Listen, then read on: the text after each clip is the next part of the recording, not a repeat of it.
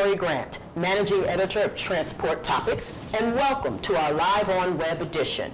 We're going to talk about women in transportation, especially as the industry seeks to solve one of its most glaring problems, a shortage of truck drivers. American Trucking Associations projects the industry needs 40,000 more drivers to meet capacity demands. Can women help the industry meet such vast needs? Government job figures show that 1,700 truck drivers were hired in April and just 400 were women.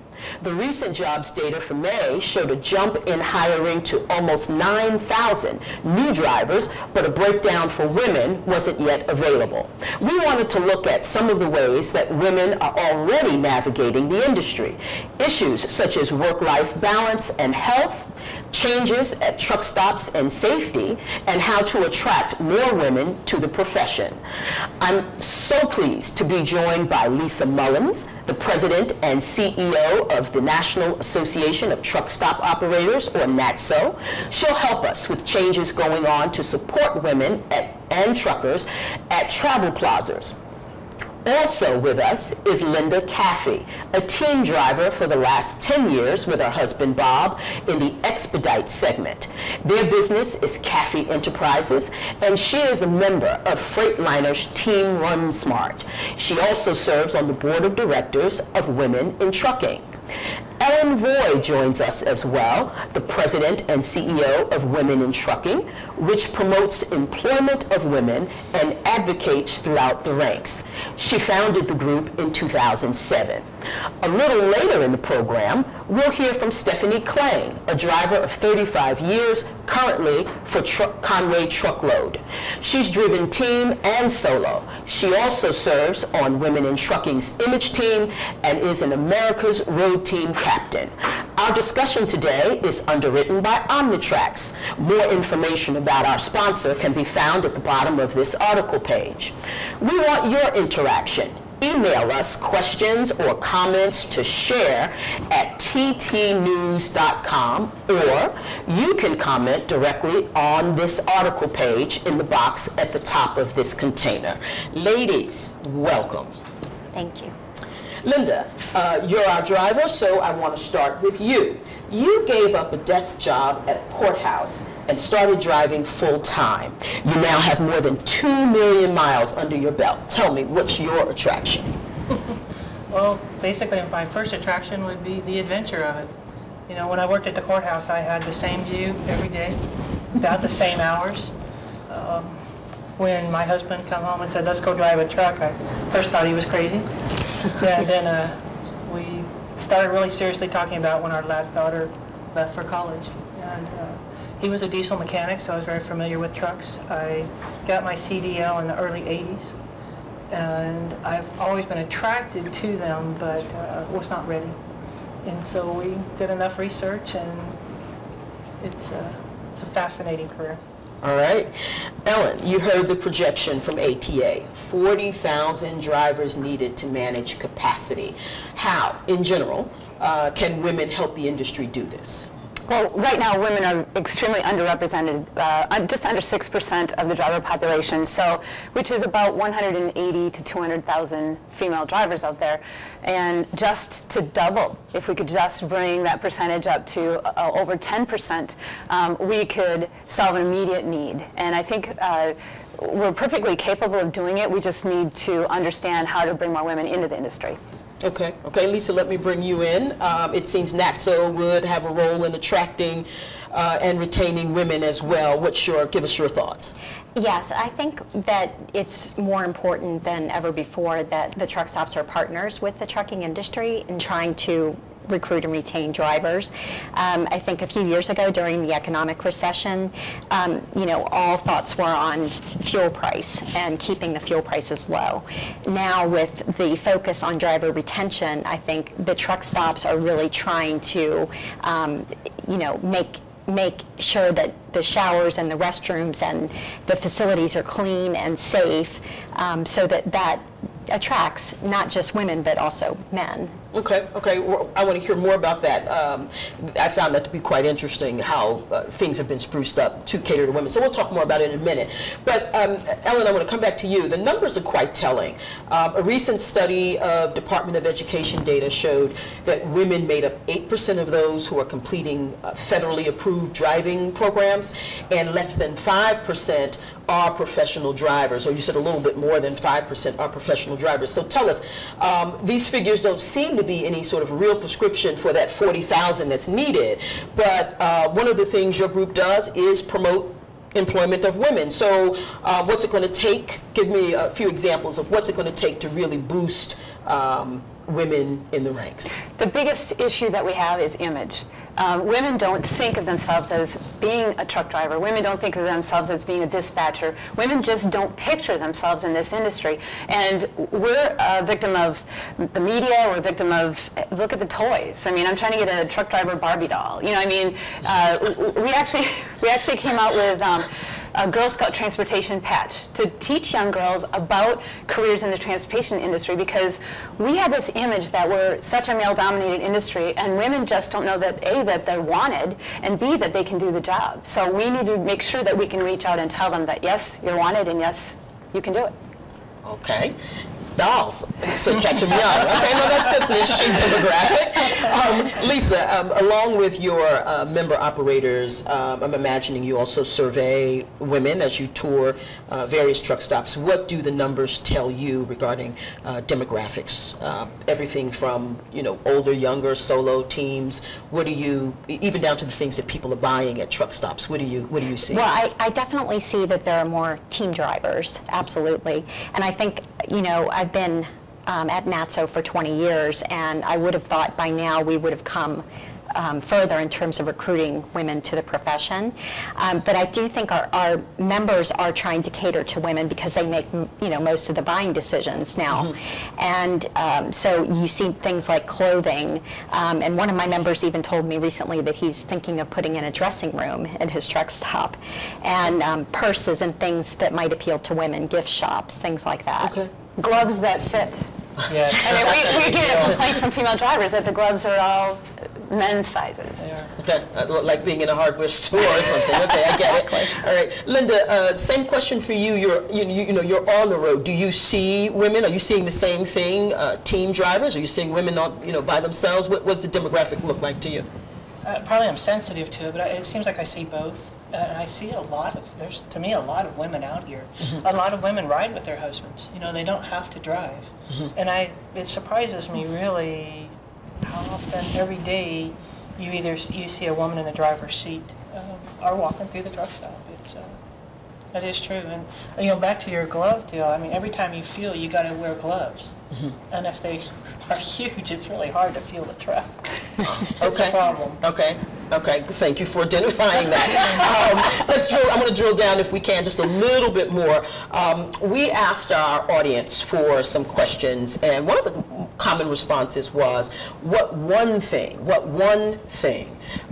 should be done to attract women to the industry that's so male-dominated? You mentioned image a little bit, and what's been successful for retention? So, either one of you or, all of you, what one thing do you think can be done to attract women, and what's been helpful or successful for keeping them? I would say, first of all, change the culture. It's funny because some carriers can't even tell you what percentage of female drivers they have. So our challenge to them is, what percentage do you have? What are you doing to attract women? What are you doing to actively look at numbers that who you're recruiting?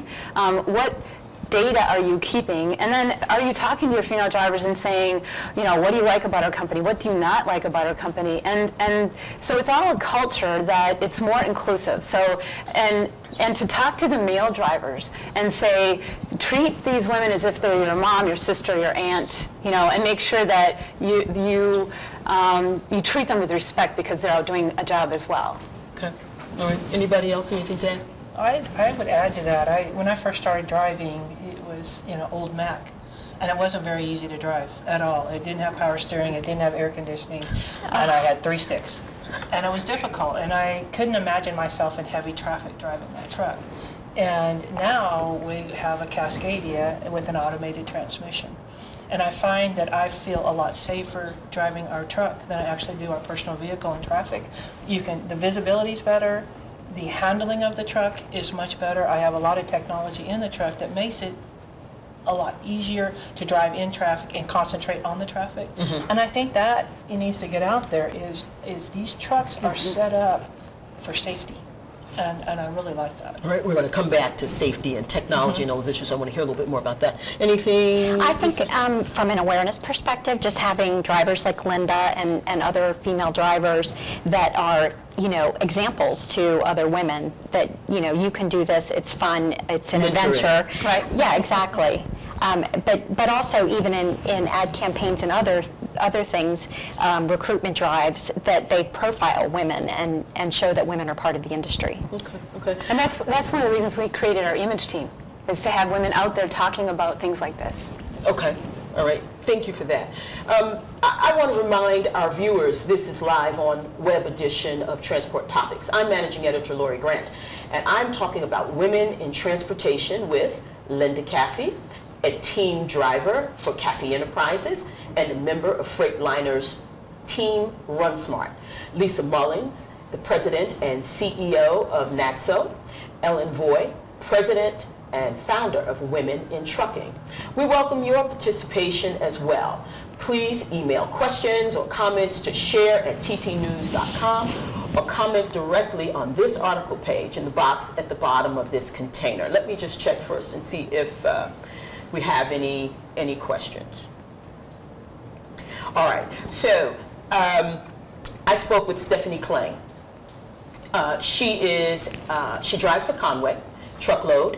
She's among those top of game drivers who has logged more than 3 million safe miles, the first woman to do so at Conway. She learned how to drive from her husband 35 years ago and never looked back. I interviewed her by Skype from her home in Diamond, Missouri, and we talked about what keeps her on the road. Tell me what you like about it. Is it the open road? Is it you like being behind the wheel? What do you like? What keeps you out there? One, it's a feeling of power. It's a feeling of accomplishment every time you deliver a load. I like working by myself. Yes, I have to do everything, but everything's done right, by golly. So, if that, I never go into a customer with a dirty trailer. Sometimes it's difficult, getting everything done. It's a instant gratification. I deliver a load every 2 to 3 days, and no matter what is happening in my life or that customer's life, I show up on that dock with a smile, with a clean trailer, and I'm appreciated. So that's what keeps me coming back, is the appreciation and the instant gratification of delivering every load safely and on time. Okay, so we'll hear more from Stephanie Klang in a bit on some of the issues that I do want to kick off with you all, though. I want to talk about safety, I want to talk about health, and some of the work-life balance issues that are important to women really in any industry of the workforce. Obviously, we'll tailor ours for the woman truck driver. Lisa, truck drivers are out late. Sometimes they're out overnight. Truck stops are viewed as safe havens. And so what are some of the ways that they have evolved to ensure safety? Give us some detail about how they're female friendly when we talk about safety. When we talk about safety, I think one thing that is extremely important, that is, it seems like a small thing, but it's really not, is having a parking lot that is really well lit. And also having truck stop employees that are walking through the lot periodically to give the feeling of, there's somebody out here paying attention and that kind of thing. Truck stops have evolved a great deal from, the 60s, for example. There were only men, really, truck drivers. And so I think the focus with more women being out there is we need to make sure that the parking lot is really safe. Okay. Ellen, you mentioned image a little earlier, and it's part of your pitch when you're trying to recruit or promote the industry. How often does safety come up? Is it a concern when you're out there trying to tell more women about this profession? Very much so, and that's part of what our mission is to help encourage and support women in the industry. So we talk a lot about safety. We have self-defense videos on our website. We have papers on how to keep safe. Women are more situationally aware. Okay. So women won't park in the back. They won't walk between trucks. They'll walk with a friend. They're just more prepared in truck stops. And so typically women don't get themselves into a position that a guy walking through not thinking about it might. So it's just more being aware and being to be safe. Okay. Linda, two questions for you. First, just tell us from being behind the wheel what matters safety-wise. Lighting. There really is lighting. When I pull into a stop, we switch usually between 2 or 3 in the morning, 2 and 3 in the afternoon, so I've got to drive at night, and I've got to go inside. If I've got to go inside, I cannot wake up my husband to walk with me. So I look for that. The lighting is really the most important. And like Ellen said, it is situational. I always know what's going around with me, but I always walk with a purpose. And another thing I always let women know is don't carry a purse. Don't do anything to attract you, but still be feminine. You don't have to dress like a man. You can still be feminine, but walk like you mean it.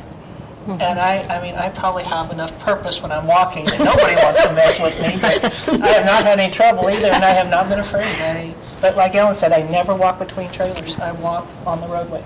And this whole business of parking closer to the front, even though your husband's with you, you do that as well, because like you said, you didn't want to wake him up. So is that a reality for you as well? It is. Okay, all right. Just as significant is health, from food choices to how the cab is outfitted to the lengthy sitting. So, Lisa, some of the truck stop operators have become very creative. Things like I don't know, changing what's on the food bar and things like that. How has Natso helped foster some of these changes that we're seeing either at the food bar or fitness-wise? Well, part of our mission is to educate the truck stop operators. And I've been traveling a lot over the last year, and I have noticed that there's a lot more fresh foods available, fresh salads, fresh sandwiches, things that are prepared at the truck stop. And there's a lot more focus on nutrition. You can pick up an apple or a banana as easily as you can a candy bar. So I think that our members are really focused in on that, and providing choice, I think, is really where they're Was aiming. That a specific request of women, or did men, they care about fitness as well, so was this something they wanted? Do you have an idea, whether this was done specifically for women? I don't know that it was done specifically for women, but I do think that women are more likely to reach out for those healthier items. Okay. Linda, is this what you're seeing? Are you seeing travel plazas that now have healthier things there and is more needed? Yeah, there is. There's a lot more menu choices, but another thing that many of us do is cook inside the truck. I do a lot of cooking in the truck. Have done videos on how to cook in the truck, how to clean up. So, what are some of the things you've made in the truck? And why didn't you bring it? Probably my best example is everybody has a rice cooker. Well, my rice cooker, you can take the inside out, and so my best example is to cook spaghetti. You can cook it boils water very fast. You cook your spaghetti, you let that drain. You can make your sauce. I usually do a lot of vegetables. Make your sauce inside your spaghetti. Mix it all together, heat up your water in your spaghetti, in your rice cooker, and wash your dishes. It's an all-in-one. I've done casseroles. It has a steamer in it. You can do salmon in it and steam your vegetables. So you can, the options are crazy on what all you can cook inside the truck. But you also go inside, you get a salad to go with your meal. Oh, okay. I know one of the truck stops is doing the Fit Fair. They've also got walking trails. They've got gyms. Freightliner has the Freightliner in-cab training system, which is a series of bands that actually hook into the bolts, so you can use different sizes of bands for exercise. There's a lot of work being done about that. Lorrie, I think part of it is being driven by the medical because drivers, if they don't pass their medical, they don't get to drive. So there's a huge focus on making sure that their blood pressure, diabetes is under control. Sleep apnea is a huge issue right now. So drivers are very concerned about passing that physical for their CDL, and if they don't pass, they don't work. Okay, so this goes hand in hand. Let me also ask you this, Ellen. Technology has brought about some changes that aid in health as well, and there have been so many equipment and ergonomic changes to in the cab to work with the smaller stature of women. Correct. And so you have an initiative as well that promotes that. Tell us a little bit about that and ways that the cab's changed and what your group is supporting. Sure. We've done a lot of research, and we've worked with the University of Wisconsin Stout and with Ryder Systems to design, create a more versatile truck cab. And I want to be clear, we're not creating a truck cab for women. We're creating a truck cab that is more adaptable because, like Linda, her husband's tall, so there's more flexibility in the design. So things like the pedals, reaching the pedals, the dash, the grab bars, the steps, to get into the sleeper. I mean, sometimes you need 6-foot legs to get into some of those sleepers.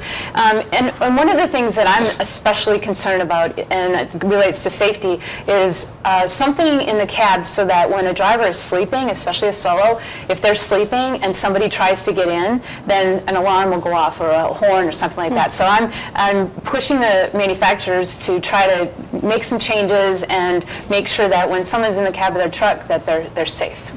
And so many of these initiatives that you're talking about and that I'm seeing on the road, there could be women that are prompting that, but men really benefit from it too.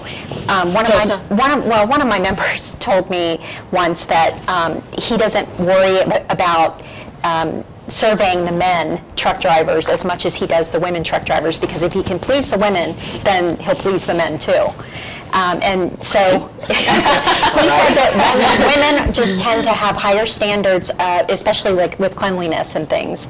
And so that's a big focus. So for what he him. does for one, he does for the other. Sure. Okay. And women typically want more creature comforts in the truck, so it's not the size of the engine or what name is on the grill. Seriously, it's more about economy. Like Linda agrees. Yeah, it's more about economy. Women are more concerned about the fuel economy of the truck and the inside creature comforts. And you're right. And Lorrie, there's one thing that I just want people to be really certain that they understand is everything that we do at Women in Trucking isn't just for women. So I'm glad you said that, Lisa, because I like to tell people we're not just for women, we're about women. Because about 16% of our members are men, so anyone who believes in our mission. So when people ask me what challenges do women face on the road that men don't, I will tell you none. It's just that it's prioritized differently and safety is at the top. Okay, all right. Linda, you started to tell us about your truck. It's a Freightliner 2015 Cascadia Evolution. How tech advanced is it, and has it made a difference? And tell me how it's made a difference for you, considering, as Ellen told us, your husband is much taller than you are. So it's not as if there's an adjustment and it's custom for you. So what's it like for you? Tell me about the technology and some of the other things that you have to do.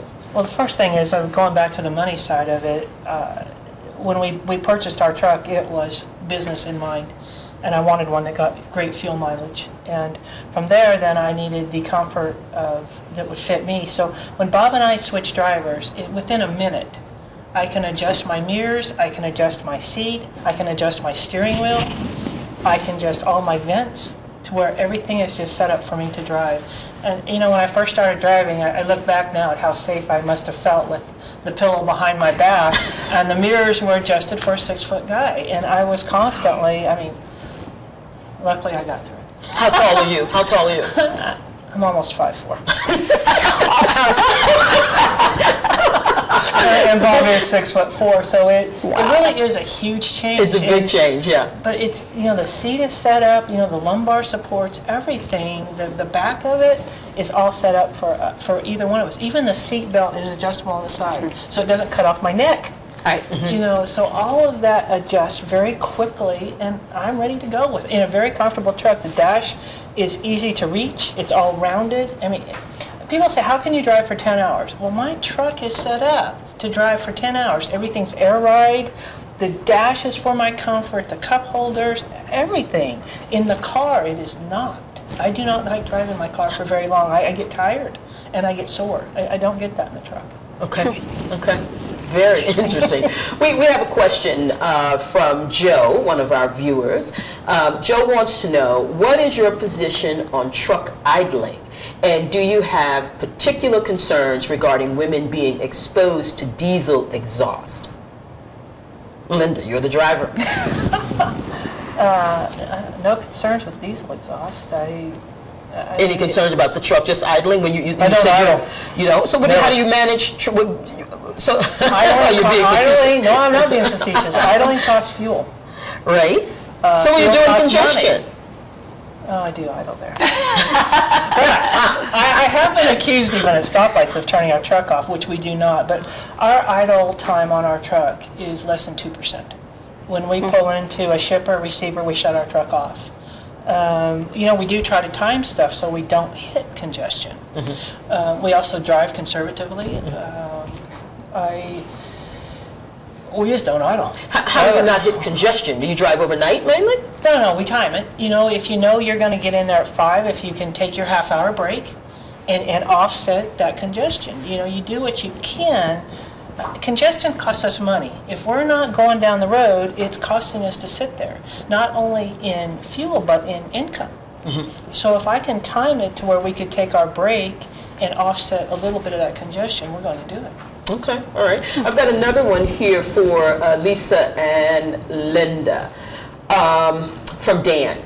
What is the social dynamic between women drivers? Do women connect with other women drivers more or less than male drivers? Any idea? You might know more than I. You know, I look at my list of friends, and I'll have to say that most of them are men. I have a few women friends. It's just because there's more men out here. And the one thing I find is the longer we're out here, that other truck drivers understand truck drivers. You know, when you go home, it's hard to have friends because they don't understand your lifestyle, or the fact that from one minute to the next, you never know where you're going or where you're going. You know, what you're going to be doing. You know, you can sit all weekend, or you can sit all week, for that matter, and then all of a sudden you get a phone call, and within 10 minutes you're rolling across country. It's I'm really gone hard. for 2 to 3 months. Yes, yes, you get the phone call, and you know, that's what we usually stay on the road, 2 to 3 months. So when we get ready to go in service, you might get a load that day, you might not get a load till the next day. But you're always ready to drop everything and run. And so you may go not knowing whether you have anything to come back. You may go for 2-3 months, and what do you guys do? Just wait until you get a load to come back, or does it matter? We'll come back. Oh, when we go, we'll come back. So you know, a lot of times when we leave home, we'll end up out in California. You know, and we could stay out in California for a week, or we could come back and be in Florida for a week. You just never know. I mean, and I guess that's the intrigue of the job, is you just never know where you're going to be going. I love it. It's when you get a load like that, you're like, oh, and you know all your roads to get there. It's like, oh, I'm going to get to see this, this, and this on my route. And I haven't seen it all yet. Well, can I comment on the camaraderie? Sure. We do an annual salute to the women behind the wheel in March of every year, and we bring in hundreds of female drivers, and they're so supportive of each other. They're hugging each other, and we had 7 women with 4 million miles, and they got a standing ovation from the group. And it's just so heartwarming to see everybody just getting together, because a lot of women aren't as visible on the road. They're getting more visible, but just they don't want to be that visible. They just want to do their job and, you know, get home. So when you put a few hundred women in a room, it's just amazing. It's truly amazing. And our Facebook page is another reflection of that as well. They're just a very tight-knit group. Yeah. Can I add one more thing? The thing about the women is, like you said, the truck doesn't care who's driving, a man or a woman. But, you know, men, when you talk to men, they want to solve your problem. Okay. When you find another woman to talk to, you can talk about that problem for at least 2 days and never solve it. Okay. And so it's nice to run into women. I see. The emotional connection. Yes. Okay. You don't need to fix it right now. Let's talk about it. I want to beat it to death first. Okay. Plus, there's a commonality of issues, you know, the safety issues and the gloves and the, you know, they'll say, hey, what do you guys think of this, or where can I get this, or sheets that fit, or whatever. So I think there's some issues that women will connect with. Organizing. I mean, organizing a truck is tough. It's you think about living in an 8-foot box, and I have a lot of stuff, and I, by golly, can organize a truck. All right, so you're going 2 to 3 weeks, 2 to 3 months. So what's in the truck? Organize it for me. Well, one of the things you got to think about is seasons. You know, in the summertime, we don't carry our heavy coats. But when we get ready to leave in September, I got to think about the fact I'm probably not going to be back till December. So I've got to make sure I've got our gloves, our hats, and that all takes up room. So you got to have a storage area for it till you need it. But I use a lot of baskets. I use a lot of clear totes because you want to use every inch of space. And if there's a cubby hole, I have something in it. But I use the clear baskets. I use baskets in my refrigerator. Things move going down the road.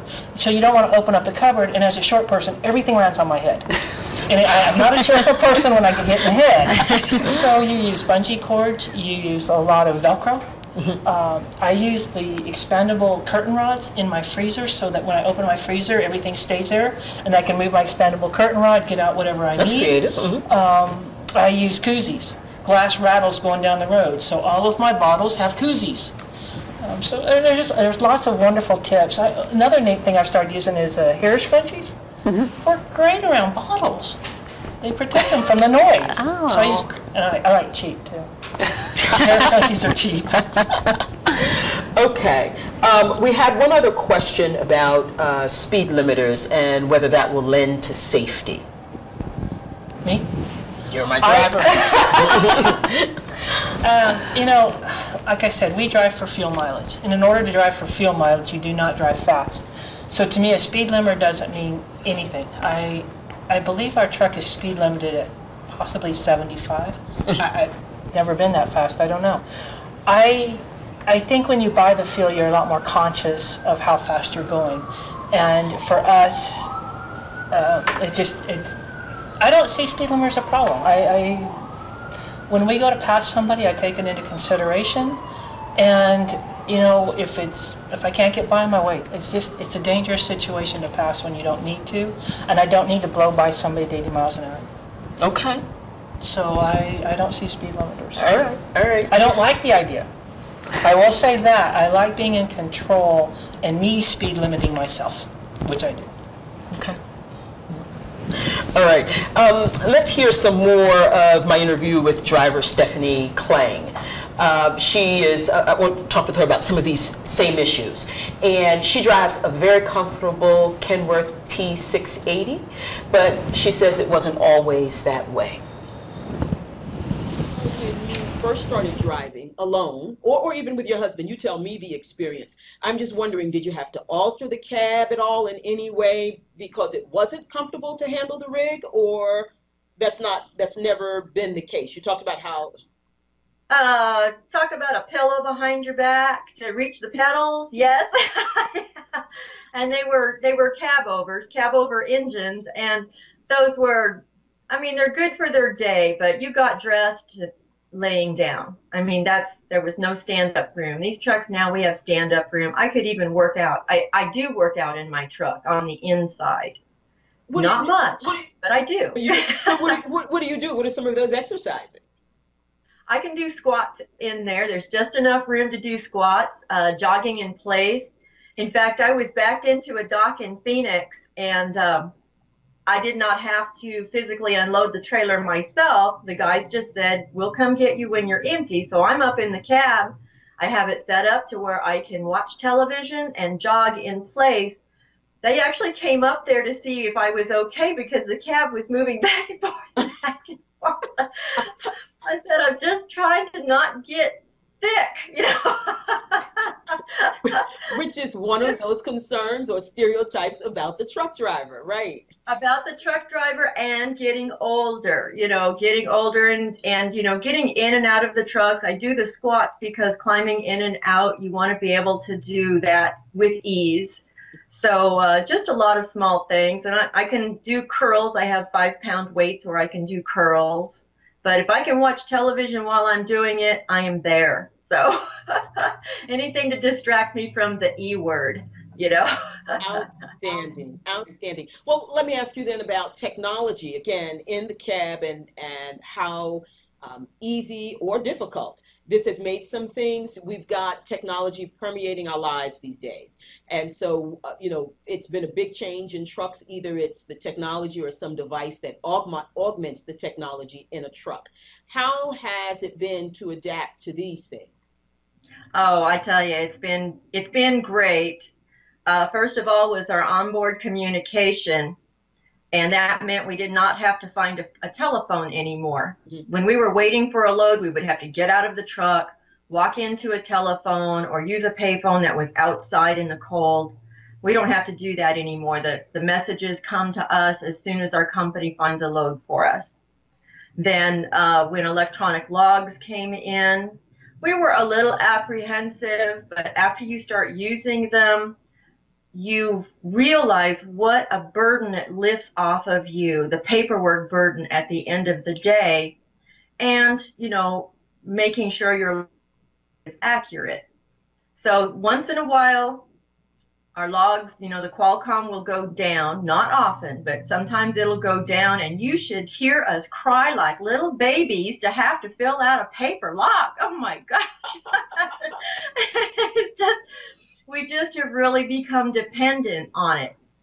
And then the GPSs, I cannot tell you how much that has helped, because a lot of times you go into places in the dark or in the fog or, at night, and to know that that's your street. Well, maybe the street sign has been knocked down, then you would miss your street completely. So GPSs have been just wonderful. And on our telephones, we use the Google Maps, because when we get an address for a delivery, they give us the address to the front door, not to the docks. With Google Maps, we can zoom right in. We can see the actual driveway, if there's a guard shack, if there's parking around there. It has just been wonderful. I mean, we don't go in places blind anymore. Well, it's just that must be quite a comfort as well. It is. It's a lot of information out there, a lot of information, and even the weathers, the weather, because we can pull up NOAA weather on our phones and see what's happening ahead of us. So it's been great. What are some of the other things that you've noticed that have been key to women's well-being, whether in the truck or even at a truck stop? Either way, anything else, over the years, what has some of the evolution been that you think is just, really critical, that makes you feel safer? Well, I can't help but talk about decades ago when the showers were inside the men's room. When I did occasionally drive by myself when I was married, and I wanted to shower, I had to get up at 2 o'clock in the morning where they would close the men's room for me. Now all of the showers are private, they are tiled, they are clean. It is luxurious, just absolutely luxurious. So that is something that we really appreciate. They even put flowers in there sometimes. You can't tell me women didn't, influence that. So, absolutely. A little basket of potpourri or a little vase of silk flowers. You know that's for us. Exactly. So. The right touch goes a long way, doesn't it? It does. It lifts the burden of the day off of your shoulders, just a little bit of luxury. And that they found that out, and they try to cater to us. That was America's Road Team Captain Stephanie Klang, who's behind the wheel at Conway Truckload. She spoke with us by Skype from Diamond, Missouri. With me in the studio here in Arlington, Virginia are Linda Caffee, a team driver with Caffee Enterprises, Lisa Mullings, the president and CEO of Natso, Ellen Voie, president and founder of Women in Trucking. You may join the discussion by email at share@ttnews.com or by commenting in the box at the top of the page. Ladies, I want to switch to work-life balance. And, this is an area, no matter what your industry is, this becomes an issue for women because we're the primary caregivers. no matter how old the kids are, they tend to boomerang. No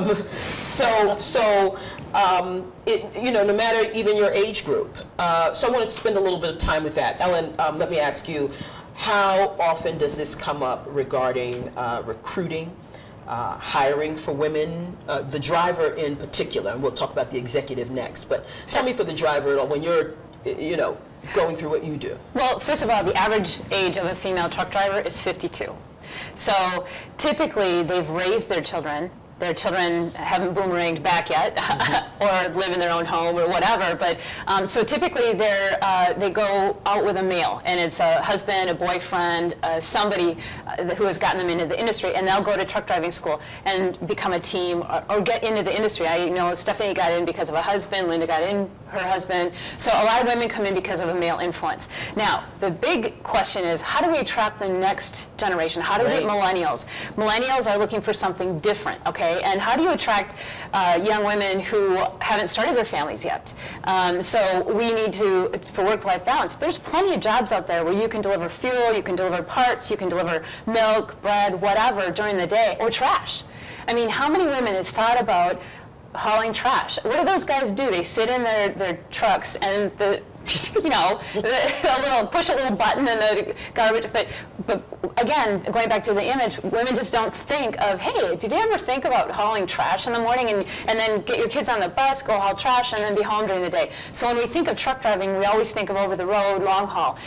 We need to also change our frame of reference and say there's some great jobs where you can put your kids on the bus in the morning, go drive a truck during the day, and be home and meet them at night. So is that what Women in Trucking is saying? Are you saying it to younger women? Are you going to colleges? Or how are you all getting the message out then to shift that number from the average age of 52 to younger?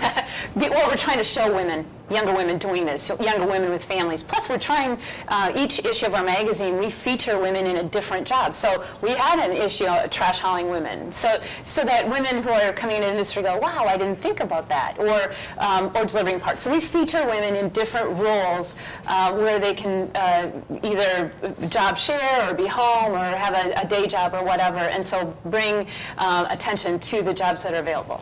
What about for the woman executive, the woman who's in the executive ranks of trucking, or do we find that the corporate workplace already has things like flexible work hours and things like that? No, in this fact, is as much an issue? Again, women in trucking, we represent all women in the industry, so I'm glad you brought that up, because we don't just represent drivers, we represent, I like to say, the women who design the trucks, fix the trucks, sell the trucks, drive the trucks, own the trucks.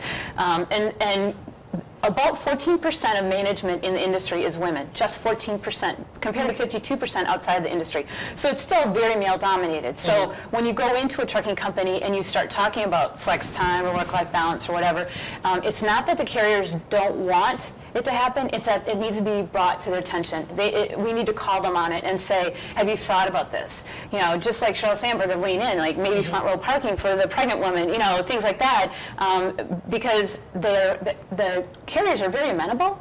They want to bring in more women. They understand the need for diversity. It's just they want to know how to do it. And that's where we come in. We're You're the consultant. Okay, we're the resource. All right. Yes. Okay. Lisa, what are you finding along these lines? That I think, work balance? you know, more short haul driving, I think, yeah, you talked about that. I think a lot more drivers want to be home at night, and I think that's women driven, but I think a lot of men want to be home at night too. Okay. Does that play at all into promoting or somehow luring younger drivers, just by letting them know not every job is one where you'll be on the road for 2 to 3 months? Yes. Is that helping the message? But the key to luring younger drivers is the use of technology. They look at a truck and they think of it as a dirty diesel engine. We need to show how cool the cab of a truck is, and we need to show them, look, this looks like the inside of an airplane. I mean, look at the dash of the truck, look at all the amenities. You have the air ride seats, you have automated transmissions, you have so much technology to be able to see outside the truck and things like that. We need to make it almost look like this is as cool as playing a video game. You know, to bring the next generation in, we need to make this industry look like we've caught up with the 21st century. Okay. All right, like an airplane. Exactly. right. I know I have one. So. All right. Linda, you took to the road professionally after your 2 children left home for college in 2000. So how much is work-life balance an issue for you at all? Because again, you said you're gone 2 to 3 months at a time. Are you missing key family events or, things for friends, or does it even matter? Well, it always matters. I mean, family is one of the most important things to me, and sometimes you got to pay your dues, and we did pay our dues, and progressed from being drivers to owning our own truck, and now to the point of where we can control our destiny quite a bit. And he talks about the boomerang effect. Well, our oldest daughter tried to get away from us, and we followed her so she could babysit us. Now we live with our oldest daughter, but we get to see family more because before at the courthouse we had 2 weeks vacation, and we used the 2 weeks vacation. Well, now we drive all over the country, and if we're in an area where a family member lives, we show up with our dirty clothes. And that's how much notice you get. So in reality, I really love that part, that we get to see family a lot. Okay. And now, at the same time, though, the barbecues or the picnics, we usually miss those, because we can't time that one. Mm-hmm. We're just going to show up unannounced. And believe me, I'm not kidding when I talk about bringing my dirty clothes. I really do. A laundromat at the house is nice. But the thing I also like is we're always available. When I worked at the courthouse, I couldn't take a personal call. Now, in the truck with my headset on, my girls can call me anytime they want, any time zone. One thing we did now with FaceTime. FaceTime on your iPhone is wonderful. So over Easter, we were not together. And our family is very close, our girls and Bob and I. And one daughter was in Dayton, Ohio. The other daughter was in St. Louis, and Bob and I were in California. And we all like to play board games. Mm-hmm. And we set up a board game in the truck, and I had one girl in a vase, and one girl was in my silverware using FaceTime, and we sat and played games in the afternoon. And they beat us. They were ordering us around. We'll move this here and there, and we spent 2 hours playing a game. And you had the board there. You could have cheated. I know. Yes. But so to me, trucking and our lifestyle, I'm more there for the girls. Mm-hmm. At least by the phone, if not. But if I was working and they live cross country, I couldn't drop everything and be by their side either. That's right. So one of the worst things probably happened to me is my dad died while I was on the road, and I just about didn't make his funeral because we couldn't get the connections coming back. So that part is tough. You have siblings, I gather. You weren't responsible for all of those sorts of arrangements. When you do get in an emergency, where I'm going to is when you do get in an emergency situation like that, how do you handle? Okay. It was family took over for us, and that does happen sometimes. That's tough. Okay. Anything else regarding image or anything else when we talk about this whole business of work-life balance and trying to attract younger workers or just more women in general? I'd like to address the issue on image, because I work a lot with new women drivers, and a lot of times it's the men are trying to talk their wives into going with them. Mm-hmm. And the women's conceived notion of what trucking is like, it's not often what it is. The guy wants to be super trucker, and she's not so sure she wants to fit into that. But one thing, you can stay a lady and drive a truck. You do not, you can still stay that woman, and you can stay as a professional. I always wear slacks and a button-down shirt when driving. My husband wears slacks and also wears a tie. We have a successful While business. driving? While driving. He wears a tie while driving? Yes. Okay. We have a very successful business, and I want to present that. Sure. We have a good business. Well, but are you going, is that because of the customer where you're going? Or, I raise it because obviously it seems unusual. Even, we get in our car and we start loosening things and kicking off things. And so, I know I realize he's at work and in a truck. So why the tie? And then how formal are you? You said nice slacks. How formal are you, though, usually? I don't wear a tie. But I do have very nice button-down shirts. We have a uniform that we have created. And we're leased to Landstar, so we usually will have our Landstar colors, and we go along with our truck. But I want, when somebody drives by our truck, to see a professional driving at the wheel. And you can drive in a tie. Really, it's okay. And it's we deal with a lot of high-end customers with what we do. It's surprising how many times Bob gets a thank you for respecting the customer when he walks in. You know, the tie's not everything. We go in with a clean truck, we're presentable, and we speak presentable. You know, we want them to feel very safe when they put their freight on our truck that is going to be delivered safely. And it's a complete, total image that we are presenting to the public. And you get treated at the customer's Oh my dock gosh, yes. so much better. We also when clear you're- docks. Yeah. Bob has cleared a dock because they thought he was an inspector, and everybody left. But you get treated like a professional when you walk and act and respect yourself. And also, the truck stops, like Linda, you were saying earlier, that truck stops now are not just for truck drivers, okay? They're huge, you know, you've got the four-wheelers on one side, so you've got families in there, and so when you see a truck driver wearing a tie and dressed up, it helps the image of the industry when the non-trucking public sees people like Bob and Linda dressed professionally. You walk and talk differently when you're dressed like that, and you have the respect, and I'm very proud of what we do, very proud. I'm sure our industry is as well. I want to talk about pay issues. I want to wrap up with this. We'll take some more questions from our viewers as well. But at the end of the day, women make up more than half of the workforce. And some are the sole breadwinners, some contribute. And all of them are fully engaged in the well-being of their family, the well-being of themselves, well-being of their career. And so, Linda and Ellen, you two first as our executives here, it seems to raise awareness of careers in trucking, driving and otherwise, and to raise employers' awareness of how they can support the integration of women into this industry. It seems that pay would be a critical factor. And so what's realistic in terms of median incomes? I'm sure you must get this question a lot. What's realistic in terms of median incomes? And how does that square with men, that whole pay equity question?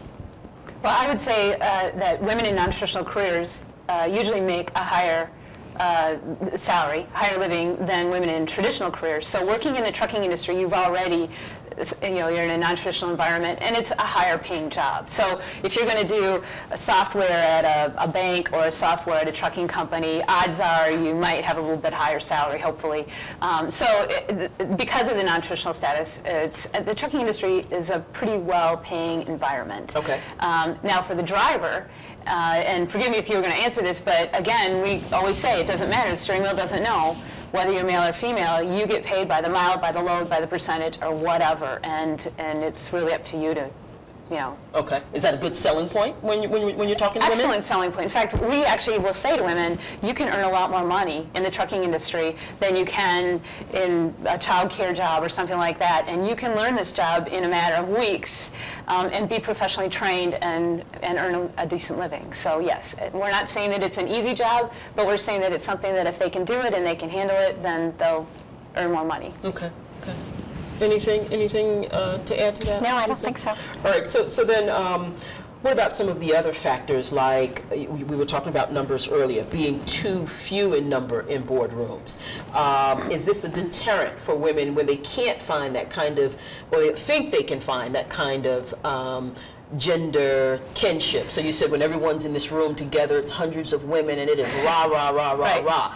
But, when you're promoting the industry, what do you find there in terms of, telling women there are places to go here, not everyone is driving, you can do other things? How does that? Do you know what's really interesting? When I'll speak to groups, I'll ask women in the audience who are executives in the trucking industry, how many of them actually in high school or college said, I want to work in the trucking industry? Nobody ever says yes. We all got there inadvertently somehow, but we all love it. And the one thing that you hear over and over again from women executives is, I'm usually the only woman in the room. And for me, working in the trucking industry, I've always felt that way, like I'm the only woman in the room. But we don't notice it as much until somebody points it out and says, hey, or until you see another female executive over there and it's like, oh, wow, and you make your way over there because you have this camaraderie because it's such a male-dominated environment. And that is changing.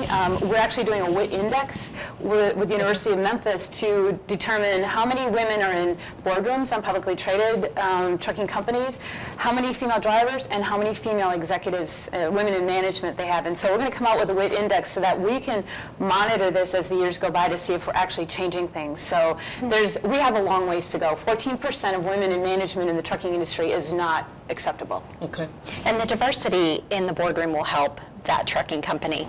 And as far as truck stops go, a lot help them help in retention and, yes, and attraction more to the rank. It will, because as far as the truck stops go, a lot of our members, I would say most of them, are family-owned businesses, and so they've had the man and the woman, the husband and wife, working together as a team on the business.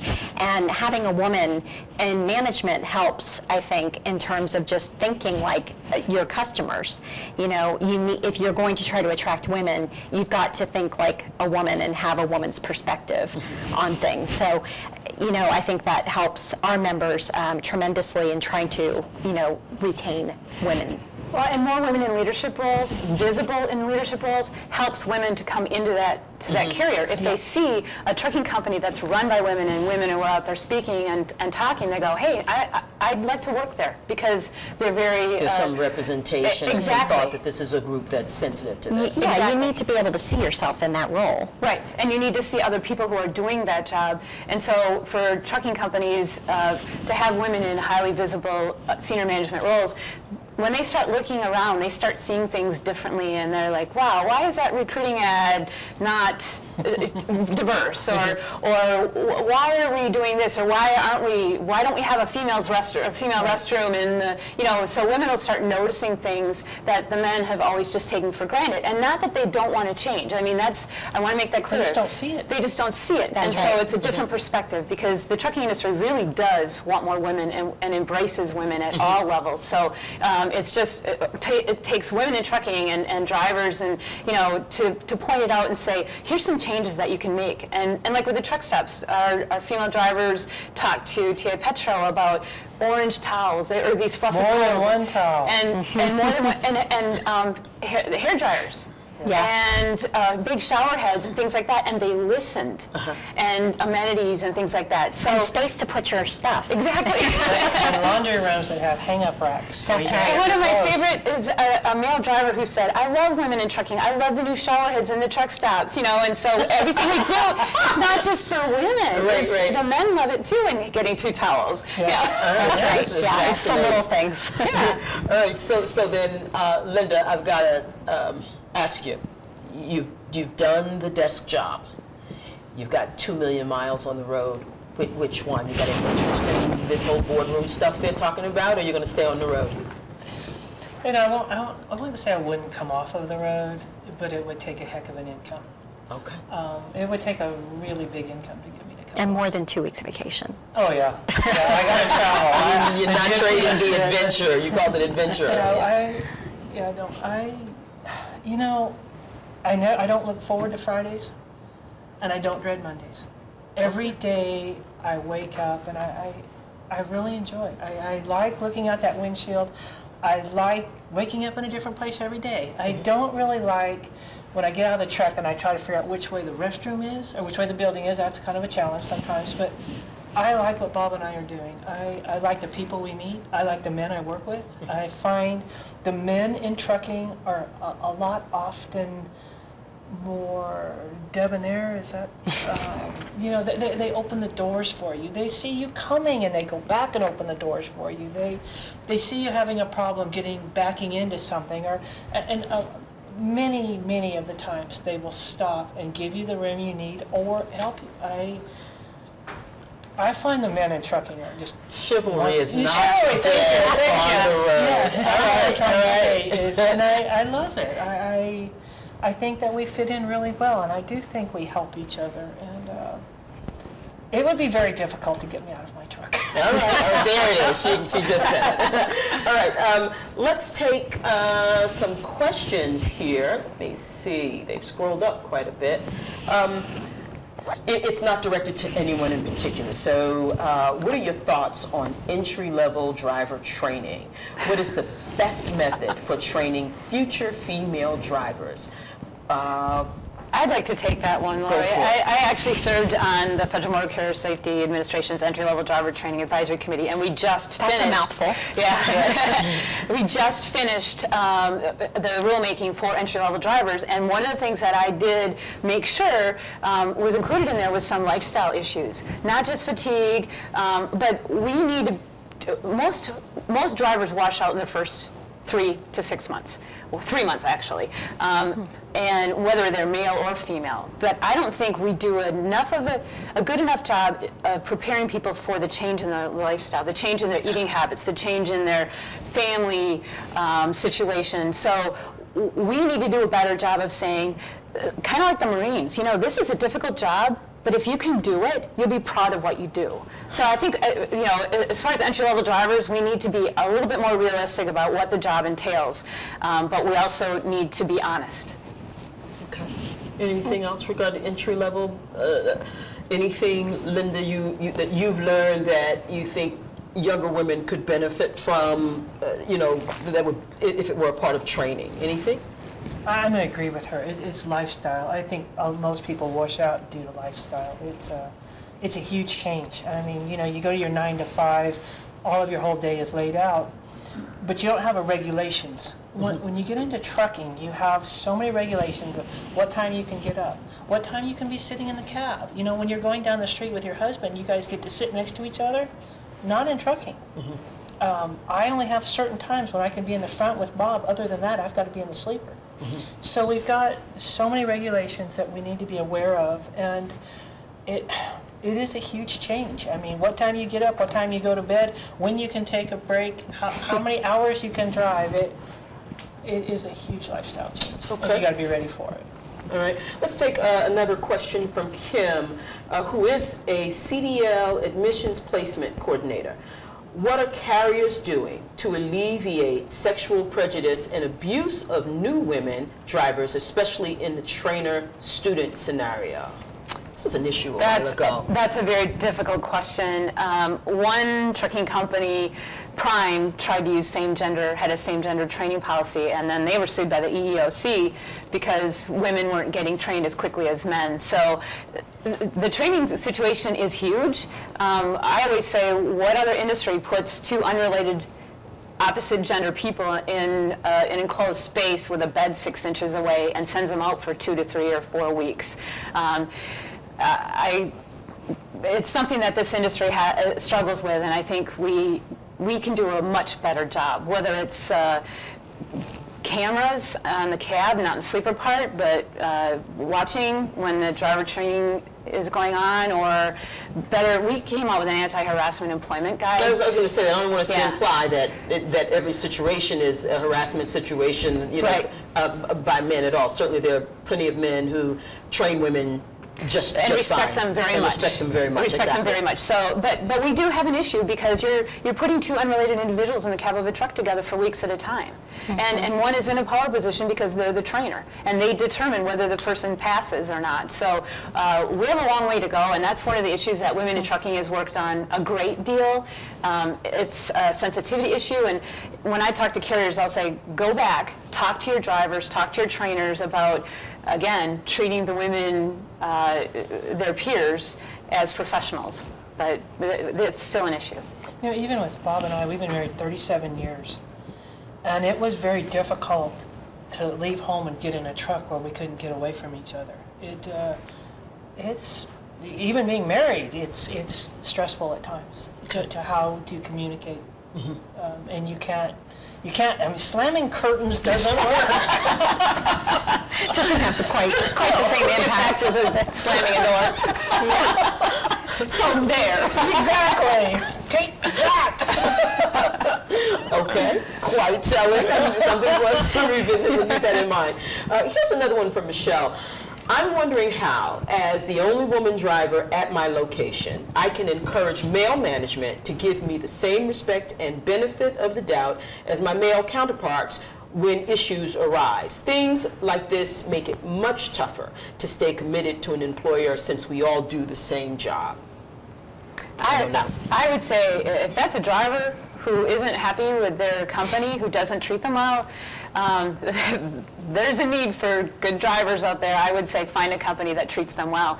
I would say look on the Women in Trucking website for trucking companies that are supportive and are actually being proactive in not only attracting but retaining female drivers and are making loud noise about what they're doing. So there's companies out there that welcome, invite, and nurture and support their female drivers.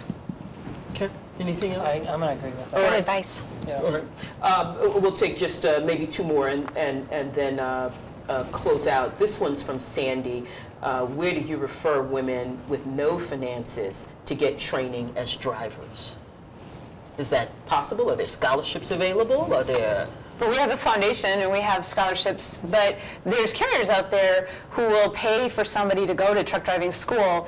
They'll pre-qualify them and then they'll have tuition reimbursement. But there's also carriers out there that will actually train the drivers, and it doesn't cost the driver a dime unless they leave while they're still under their contract. So I would say, again, look at the Women in Trucking website, make informed choices, because the worst thing to do is to come into this industry and not ask a lot of questions and not understand the different types of carriers, the different types of trucks, the different types of commodities, you know, from expediting to over the road, things like that. So again, that's what we're here for. We're a resource. So is it important to make sure any sort of training program is a federally approved one, something certified by the government, just to make sure once you've got the piece of paper it means something? Is that critical? I don't, there's not really any federal approval at this point, but once the entry-level driver training requirements are in place, it will be easier to choose. But again, I would say ask for referrals and ask what companies, go to a carrier and say, which truck driving schools do you hire from? Which are legitimate? And there's some truck driving associations, truck driving school, National Association of Publicly Funded Truck Driving Schools, and then the Commercial Vehicle Training Association. They actually have requirements for their schools to meet. So again, it's being educated and informed and making the right choices. There's also, to me, on like the Facebook page, the Women in Trucking Facebook page, you can talk to a driver that's done everything from hauling livestock, tankers, flatbed. Ask them and figure out what you're interested in. And then you start looking for a company, interviewing them. But do your research first, or Expeditors. Very interesting. Expeditors Online has got a great forums to talk to drivers. But I would talk to the drivers first, other drivers first, and then look for your company. See what interests you. All right. So we'll take our last one from Leah. Of the carriers successfully adding women to their fleet with job placement, what are they doing right? Well, I'd love to jump in on that one because we actually highlight them. They honor, respect their female drivers. They recognize them. They bring them together. They ask them questions. They'll ask them what technology, you know, and a lot of the carriers that have higher percentage of female drivers use a lot of technology in the trucks, make sure that you know, it's adaptable for women, get them home more often, and it's just a culture. I'm going to go back to that culture again. So if you find out that a trucking company has 2% female drivers as opposed to that one that has 18% female drivers, I would definitely go to the one with 18% female drivers because they're doing something right. Do women tend to talk to each other too about, you know, where to work, and so that may aid in the recruitment, I would think. Very much so. In fact, our Facebook page, the Women in Trucking Association Facebook page, we have about 8,000 drivers on there, and that's all they do. Very active. Very active. But yeah, which means some of them are men drivers then. Yes. Oh, yeah. Yes. So that's one of the ways to involve men in the discussion as well on the Facebook pages. Executives even could look there and see, okay, here's what women are talking about, here's where a trend is, here's what... It's a great way to get a pulse of the trucking industry. You ask a question and you'll get, I ask a question and I'll have 400 responses within, 20 minutes on, on anything, just about anything. So yeah, it's a great way to get the pulse. Okay. Well, ladies, what a wonderful conversation, but we'll have to leave it there for right now. You've been watching Live on Web edition of Transport Topics. Our thanks to Linda Caffee, a team driver and owner-operator of Caffee Enterprises, also a member of Freightliner's Team Smart and a board member of member for Image of Women in Trucking. Lisa Mullings, the president and CEO of the National Association of Truck Stop Operators. Ellen Voie, the founder and president and CEO of Women in Trucking. Stephanie Klang, a solo driver for Conway Truckload. You can see the full interview with her on our website. Also, thanks to our sponsor, Omnitrax. More information about Omnitrax can be found at the bottom of this article page. And thank you for watching. Coverage of these issues and more are regularly available to subscribers of Transport Topics. You don't want to miss it. There's a free trial just for today's viewers. Go to the subscriber page at liveonweb.ttnews.com. For more Live on Web coverage, also visit the same web address, liveonweb.ttnews.com. Our program was produced today by Kevin Eaton, Brandon Green, Tara McClellan, Shihab Mustafa, Dana Peterson, Joseph Terry, and digital media editor Gary Kosinski. Thank you so much. I'm Lorrie Grant.